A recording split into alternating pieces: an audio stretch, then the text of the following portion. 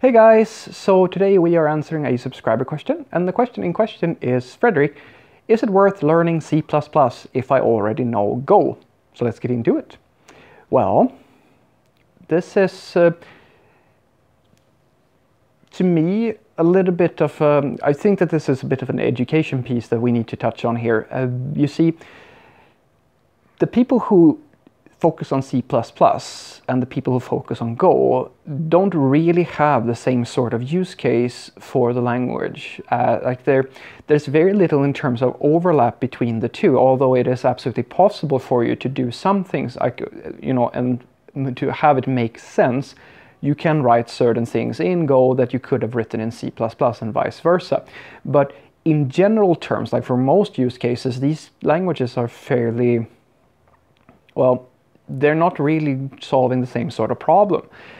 If you know Golang, it's very likely that you learned it because you wanted to make some type of web applications or web services, something like that. And the people who focus on C++ are very rarely solving that sort of problem. They're more focused on embedded systems, games, system levels programming, like lower leveled things that don't necessarily connect to web work, which is what, well, Go is extremely good at. So the question, like the thing that you need to ask yourself, should you learn C++ if you already know Go, is like, if your intention is to be able to do the sort of thing that C++ is good at doing, then yeah, absolutely, because Go is not really designed to do those same sort of things, right?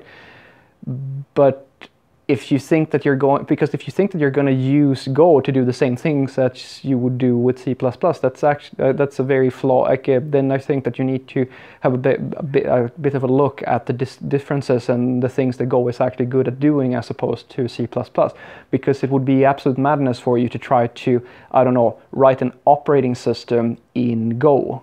Like, it wouldn't make much sense.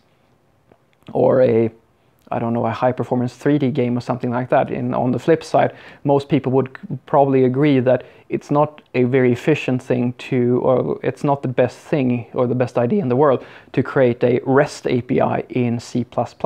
It's possible, but it's not the greatest thing. It's not really a good fit for that sort of problem.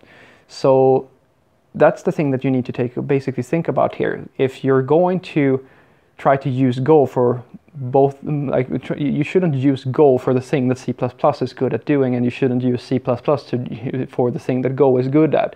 So if you don't care about the things that C++ is good at, and you're just happy doing REST APIs or web development or things of this nature, then Go, just stick with Go, then you don't have to learn C++. But if you want to do the lower level stuff and say games development, things of this nature, then yes, absolutely, you should learn C++. It's probably the best choice when it comes to those sorts of things. So that's going to be my answer, basically. So what I want you to take away from this is basically that if you already learned Go and you're happy with just basically doing the sort of things that Go is good at, as examples, then web application, REST APIs, microservices, whatever you're going to build, right, then you don't really have to learn C++. You're going to be set with just using Go. But if your intention is to do lower level programming, building operating systems, games development, things of this nature, then you should absolutely learn C++, because Go is not really used to solve those sorts of problems, just as C++ isn't really well suited to solve the same sorts of problems that Go solves. Have a great day.